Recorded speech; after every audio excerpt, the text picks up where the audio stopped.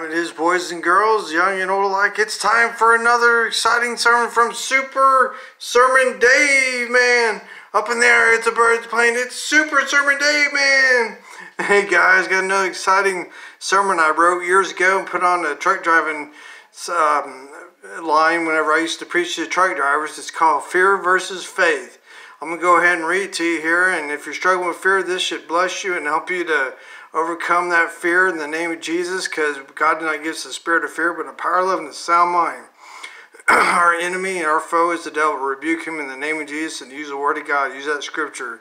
That's a good scripture to use. So I'm going to go ahead and read this to you, boys and girls, young and old alike, and may you be blessed, and may God give you wisdom and knowledge and understanding. So I'm going to go ahead and read. It's called Fear versus Faith. I wrote this years ago. I read sermons that I wrote, and I also preach sermons I wrote, and I also do comedy and stories and jokes. And did singing one time. May do some more singing, but here it goes. It's called Fear versus Faith. The devil's presence is fear. The root cause of fear is the devil. Fear is like a vice tightening its grip on a person until it tries to destroy every area of faith within the individual. But faith is stronger. It destroys the life of its captive prisoners. Fear does. Fear tries to squeeze the life out of its victims. Number 1, fear is bondage. Romans chapter 8:15 says, "For ye have not received the spirit of bondage again to fear, but you received the spirit of adoption, whereby we cry, Abba, Father." And number 2, fear is not from God. So it's not from God. 2 Timothy chapter 1, verse 7, "For God hath not given us the spirit of fear, but of power, and of love, and of a sound mind." Number 3, God delivers from fear. So Psalm 27:1 says, "The Lord is my light," verse 1, "The Lord is my light and my salvation. Whom shall I fear? The Lord is the strength of my life. Of whom shall I be afraid?" Number 4, fear of man bringeth a snare. So, number 4 says, Psalm 56:11 says, verse 11 says, "In God have I put my trust. I will not be afraid what man can do unto me." And the last step of this cause this, I would believe. Number 5 is God gives us the ability to overcome. God gives us the ability to overcome. We can overcome by the blood of the Lamb, the word of our testimony. Revelations 12:11, verse 11 says, "And they overcame him by the blood of the Lamb and by the word of their testimony. And they loved not their lives unto the death." And that's the truth right there. God helps you overcome. God does not want us to fear. And Isaiah 41:10 says, verse 10, "Fear thou not, for I am with thee. Be not dismayed, for I am thy God. I will strengthen thee, yea, I will help thee, yea, I will uphold thee with the right hand of righteousness." Fear eats you like a cancer, slowly takes the lives of its victims. Fear can have a paralyzing effect on you and can try to interfere on what God wants to do in your life. Fear is related to anxiety and worry. There is a healthy fear, like fear of poisonous snakes when you see one, or you immediately back off. Faith in Hebrews 11:1 says, verse 1, "Now faith is the substance of things hoped for, the evidence of things not seen." Hebrews chapter 11 verse 6 says, verse 6, "But without faith it is impossible to please him, for he that cometh to God must believe that he is, and that he is a rewarder of them that diligently seek him." Faith is a gift from God. God gives us a measure of faith. Faith overcomes fear. God gives faith. The devil gives fear. In the presence of the Lord there is fullness of joy.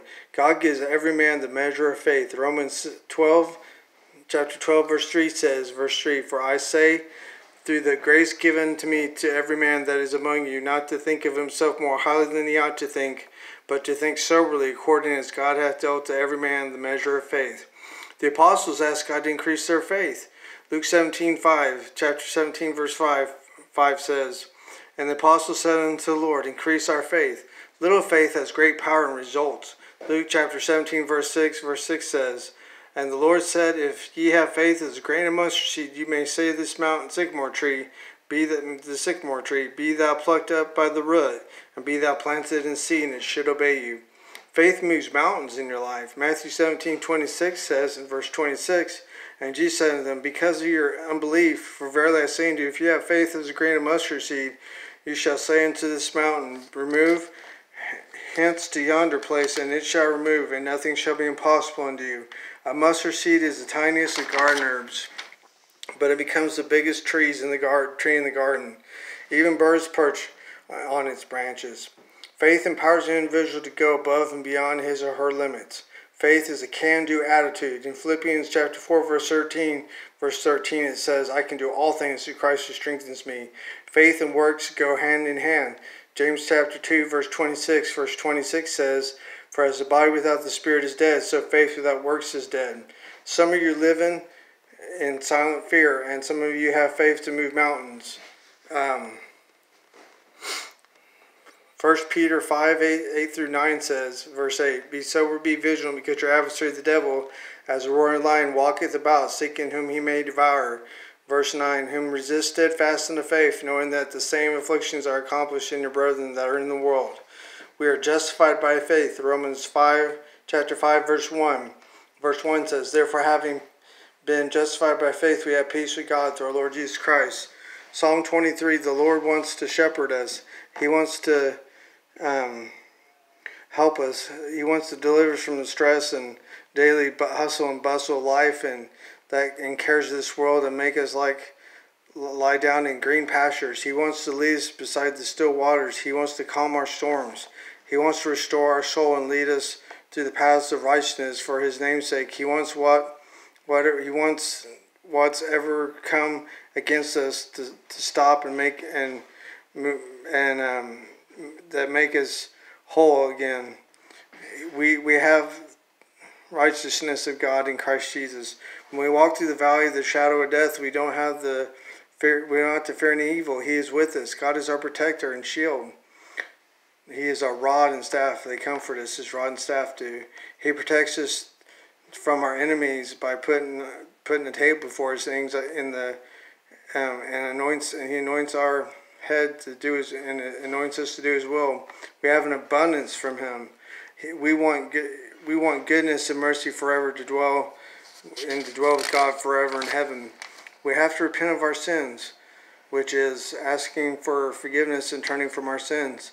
Jesus is shepherd. He is not a hireling that leaves the sheep with the wild animals that come around and eat and scatter the sheep.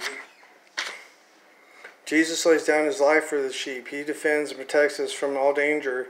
He stands for us and will defeat the enemy when we cry out to him.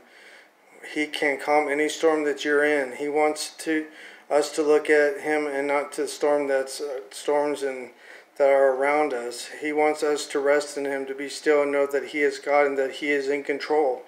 We have to let him be in control. Give up ownership of ourselves in him, because we are bought with a price and we are not our own. Jesus paid the ransom. His blood was shed for us. He is a merciful Father. His mercies endure to 1,000 generations. They are new every morning. He anoints those that he chooses to do a special calling. We are all called of God, and we can do a ministry in any occupation. We are made righteous by Jesus, what he did at the cross. The sinner's not until they give their heart and life to Jesus. God protects us in the most dangerous of situations. When a man's ways please the Lord, he maketh even his enemies be at peace with you. Let the Lord guide you and lead you. I know that some of you are going through fear, and some of you have great faith, and some of you have great faith when you used to have fear. But for those that have fear, I want you to know that that's the presence of the devil, and you can rebuke me in Jesus' name. The Bible says, submit to the Lord, resist the devil, and he'll flee from you. And those that have faith, you've learned to have great faith. You've seen God move. You've seen him. You'll see that he moves again. And for those that don't, and I've had faith before, trust in the Lord to move, and he'll do it again. To have faith. Hebrews 11:1 says, faith is the substance of things hoped for, the evidence of things not seen. Just hope for it. Hope for what God can do for you and what he did for you at the cross, and you'll see it. Even though you do not see it now, you will see it. Let me pray for you. Dear Heavenly Father, God, I come here and understand. And I pray for the hearers, Lord, the ones that are struggling with fear and are wanting faith, and the enemy is attacking them and attacking them in all areas, causing them to fear, and they're not looking to you for faith because they're looking at the waves of the sea and the blustering winds and the crashing waves, and they looked at that instead of looking at you, because they think that they're sinking in this water, but I pray you pull them out and say, why have little faith? Why'd you doubt? Have faith in me. You know, it's Jesus you're saying. Have faith in them, in Jesus, guys and gals. Jesus loves you and he'll set you free. I just pray that you would help them, Lord, and set them free from fear. And I rebuke your spirit of fear off them. God did not give them a bondage again of fear, but he gave them a spirit of adoption whereby we cry out, Father. You saw these hearers, now they're struggling with fear in Jesus' name.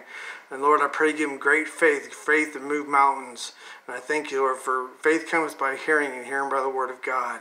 Thank you for giving them faith and giving them peace and calming their storm right now. I pray, Lord, in Jesus' name. Man, I want you to know that if you can like and subscribe to me or comment if you got prayer requests. I will pray for you. I do not mind praying for you at all. I want to pray for you. In fact, that's part of the reason I'm on here is to minister to you. I do comedy, I do sermons, I do stories and jokes.